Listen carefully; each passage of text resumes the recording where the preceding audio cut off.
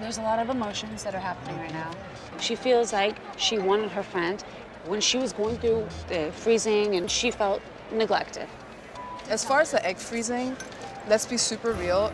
You and I haven't been that level of intimate for a while. You happen to lie to me. I need you to take your focus from my life and what you find wrong in my life and what you want to change in my life and focus on your own life, Mares. You asked me a million questions about it while you were going through it. I didn't ask you a million questions. Yes, you did.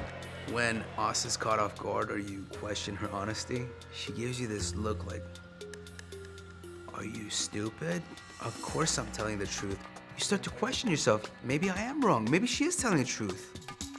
She's perfected that shit. You wanted to know and you pretended. You. I'm not gonna say, you pretend like you've never gone through it and you asked me. Because I don't trust you.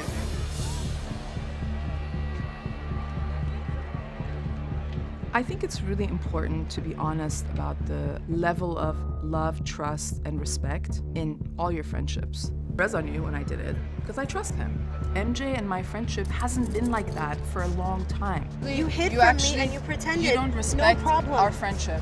I have never done anything. Let's get to the root of the f***ing problem, I'm you backing guys. away because I want a respectful MJ feels space. hurt because she wants to know. This is not cool.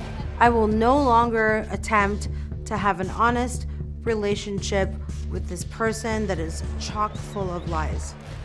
Give me some hugs and kisses. Sweetheart. Just give me some hugs and kisses. Can I please have a moment by myself? Nope, you don't have any moments by yourself. Yes, Remember. I do. Nope, we sign up for life. Leave me alone. Nope, never gonna happen. No, Tommy, please. Shh. She's your good friend. I know she is because you told me so. Okay, I'm just kidding. Can we stop boxing me the f*** out?